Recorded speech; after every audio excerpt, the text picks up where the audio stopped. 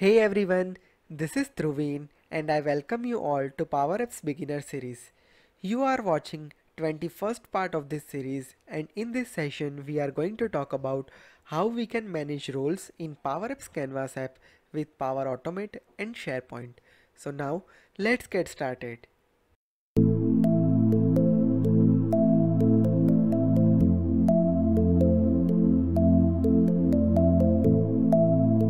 Hope you have visited all my previous sessions, so you are continued with the role part. Now, from this session, I am going to discuss about the role management in Power Apps. At the very beginning of this series, I have talked about we are going to create two different roles for my application. One is requester role and one is manager role. Now, the thing is that I want to identify like whether the current user is a manager or a regular requester. So how can I identify that? Let me show you that procedure in detail. In order to manage role within the Power Apps, we are going to use Power Automate over here. One important thing to note here, for this entire session, we are having an example of SharePoint, Power Apps and Power Automate, right? So make sure this trick will work only for SharePoint as a data source. If you are using any other data sources like SQL Server or Excel or any other thing, you need to use some different mechanism in order to manage role management, right? But the concept will be similar like that. If you are using SQL Server, you need to maintain your roles into different tables. If you are using Excel, you just need to manage a separate sheet or table in order to manage the role. Now, for this particular application, I am going to use SharePoint groups for permission. Now, let me show you the step-by-step procedure for creating a group, creating a flow for accessing the user from the group, and second one is to show or hide fields based on the login user's role in Power Apps. So now, let's start step-by-step procedure. For this leave application, we are having two roles, one is requester and one is manager. Now this is my SharePoint site. SharePoint site name is leave application, and now I am under peoples and group section. Here you can see that different groups are out of the box added. Now we are going to create one new group called managers.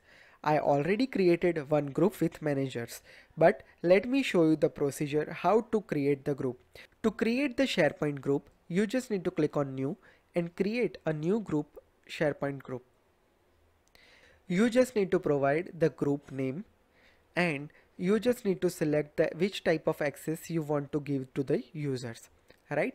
So let's say I'm going to provide edit access to my user and click on create, right? So I created one SharePoint group. Now once you create the group will be created. Now let's say I already created that group and I added one member over here inside that group, meaning Tejal is someone who is a manager, right? Now let's say if I want to add some other users, click on new, add users to the group.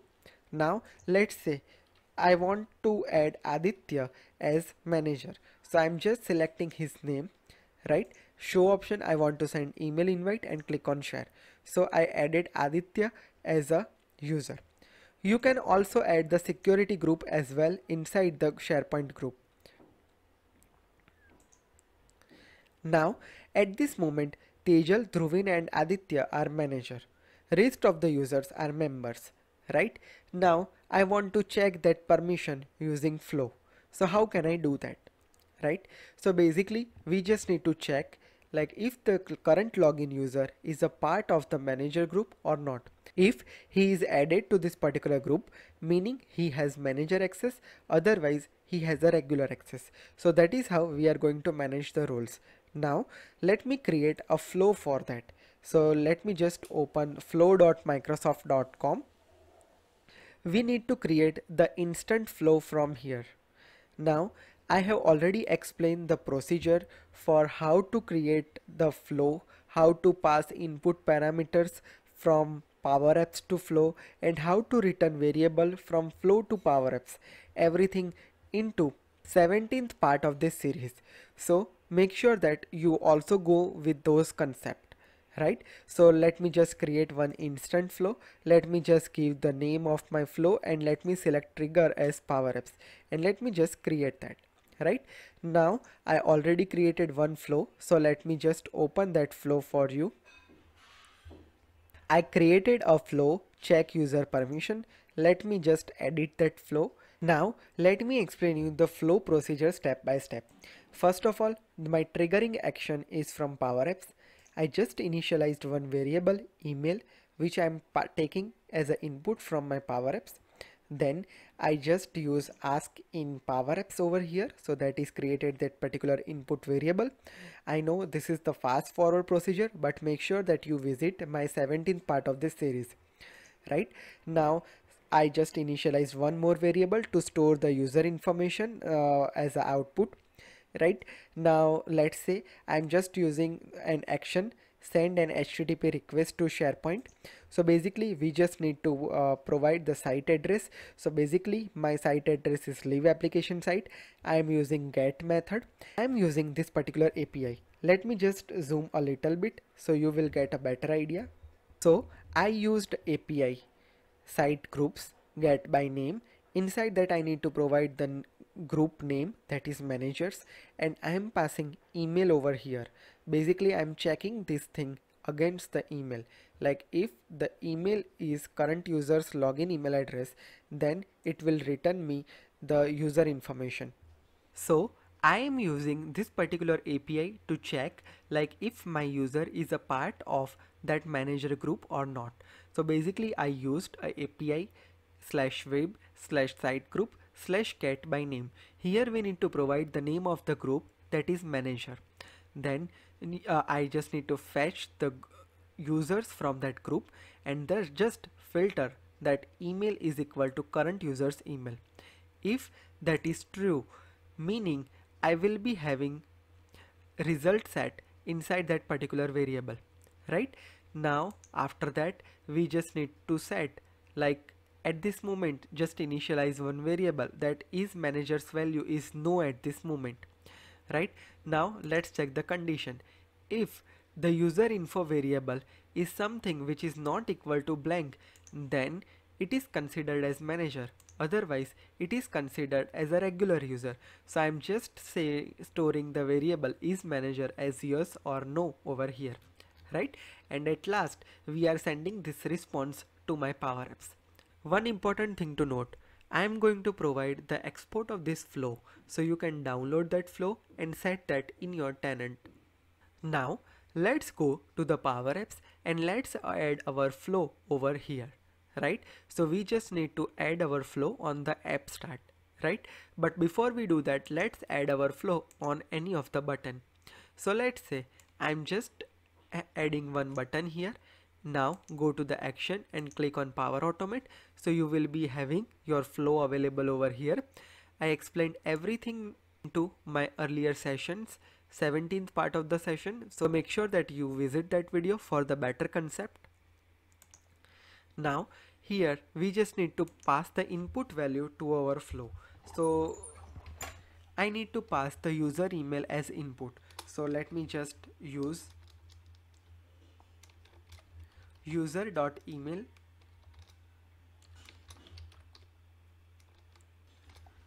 I just passed the email address. Right now I want to have the response from power apps as well. So now let me just store this flow result in one of the variable. So I am taking set variable.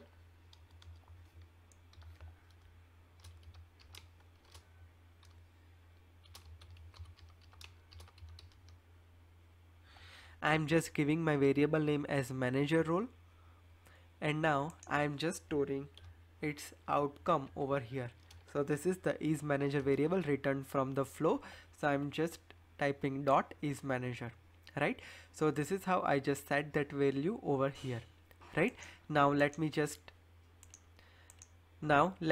print that variable in one of my labels, so we will get an idea. So let me just add a label and let me paste that role over here.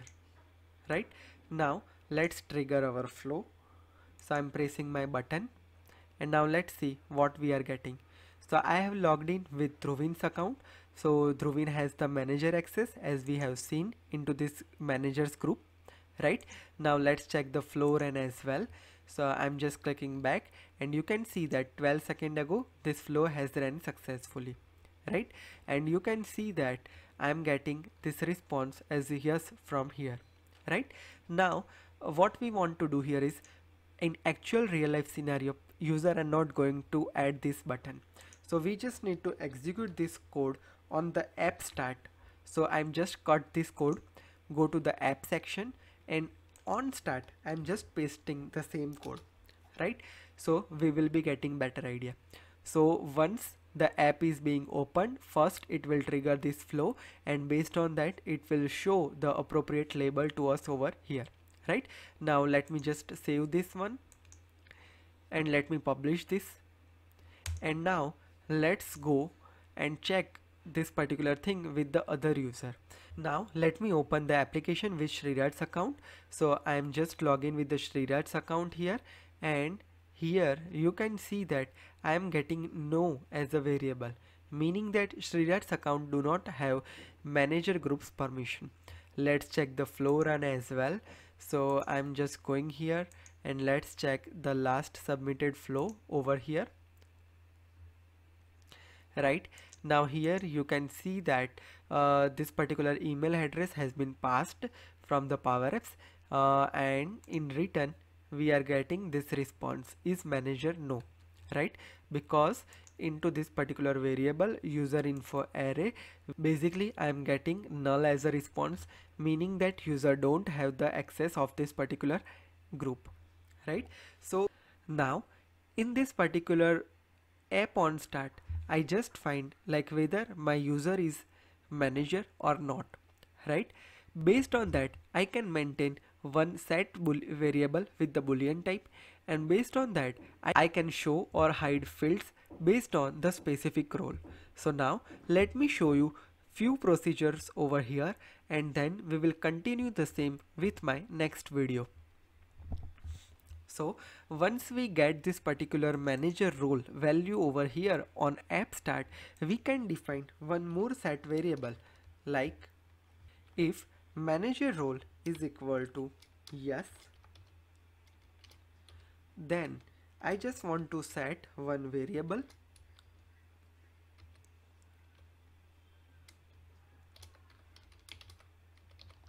is full access as true,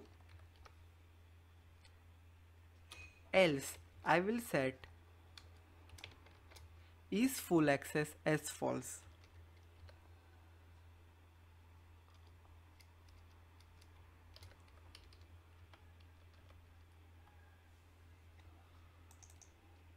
Right, I just set these two variables over here. Right now what I want to do here is I just set this value as a boolean format. Right now what I want to do here is I just need to provide this variable on the visible condition of the component of the app. Right now let's say this is the button, this is the fields which should be only applicable for the requester, and this should be only visible for the managers. Right, so basically if the user is manager, its value is set as true.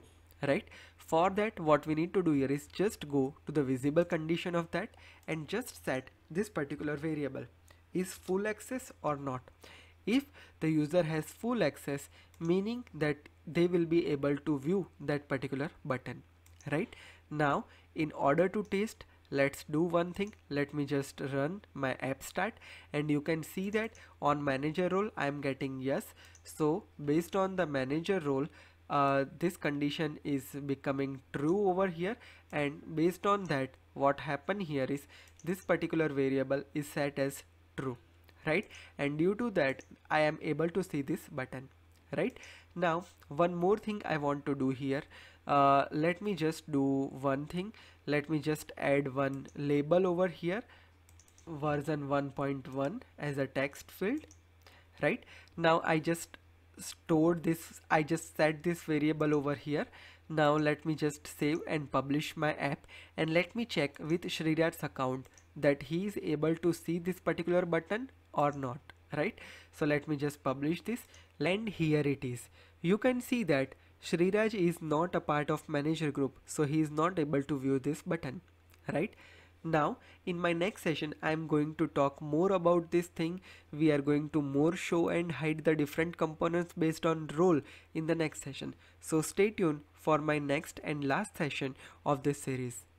If you have any question related to this role, you can add your questions in the comment section. If you are for the first time to my channel, make sure you hit subscribe and press the bell notification to never miss any updates from my channel. Stay connected with me on Facebook, LinkedIn, Twitter and WhatsApp. If you wish to receive the daily notification from my channel, click on this link. It will be redirecting you to this form. Fill the form and you will be receiving daily notification on your WhatsApp number. Stay connected with me. Have a great day. Goodbye.